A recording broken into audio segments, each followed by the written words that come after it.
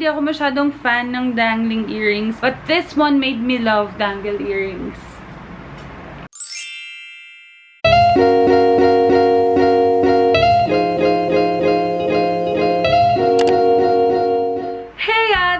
And welcome to my channel. So in today's video, I'll be sharing with you the cute things that I got from Yuna Manila. So FYI, Yuna Manila is an online shop that sells beautiful and trendy hair clips or hairpins, earrings, at marami pang iba. Yung mga binibenta nila is very unique and classy, at the same time affordable. You may check them out through their social media sites like Facebook and Instagram. You just have to search Yuna Manila. Ilalagay ko yung links nila down below for your easy access. Yon! So, for today's video, I'll be doing a quick preview of some of the things that I got from them, at saka itatry natin siya. Ipakikita ko rin sa inyo kung ano yung different ways na pwede ninyo siyang magamit. So, if you're interested to know more about this, just keep on watching. So, first thing that I got from Yuna Manila is this cute gold dangle earrings.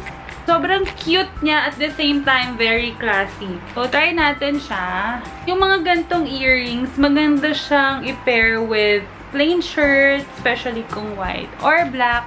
Or pwede rin naman na mga halter tops na plain lang din, or mga spaghetti straps na top. And so, ganito yung itsura ni earrings. And diba, sobrang ganda niya. Yung kahit wala kang ibang accessories, earrings lang, pak na pak na. Bagay siya nang nakalugay yung hair.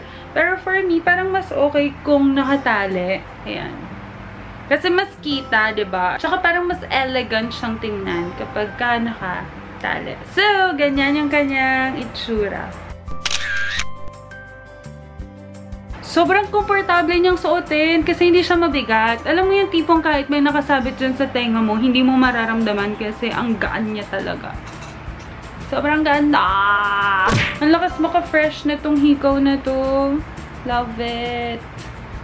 So, hindi lang heart shape yung meron silang earrings. May iba pang shapes, and also may mga iba pang designs. As far as I know, nung chinek ko yung kanilang Instagram account, most of their earrings are from Japan. Okay, so let's move on to the next item. So, next thing that I got from Yuna Manila is this coral set. It comes with 2 plain clips and itong kanilang coral clip. By the way, yung kanilang coral clip, it comes with 3 different shapes and colors. So, meron tayo nung rectangle. Meron din sila nitong oval or ng oblong. And the elongated oval. For the colors, they have 3. So, yung pink, yung blue, and yung white. And this is how it looks like kung ikakabit na natin siya sa ating hair.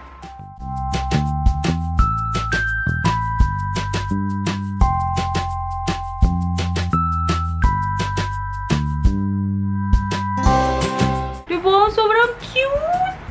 Wala namang rules dito kung ano yung mga dapat yung pinagsasama-sama or yung mga dapat yung pinagpe-pair.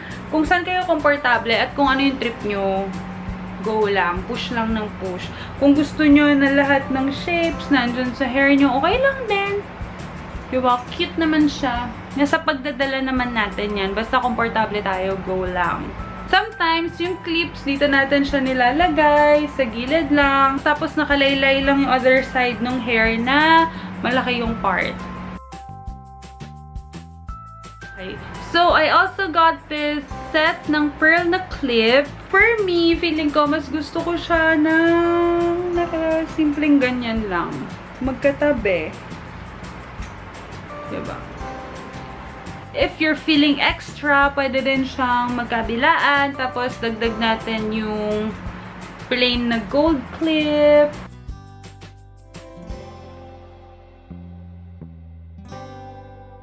Also, another option, pwede siyang magkakasama dito sa isang side lang. Either dito or sa kabilang side. Actually, kahit saan mo siya lagay, cute. Kung accessory mismo, cute eh. Tapos, kung gusto mo naman nakatali, ganyan yung kanyang itsura. Lastly, I got this hair clip na very sparkly and with pearls. For me, okay siya dyan sa gilid natin ilagay. If you want, pwede rin dito sa may malaki yung part. if medyo nalalakihan kayo or hindi kayo komportable na gamitin siya sa harapan, pwede nyo i-pull ang inyong buhok backwards. Pwedeng half or buong pigtail. Then, ilagay lang natin tong hair clip na to sa pinag-ipitan as extra accessory. So, ganito siya.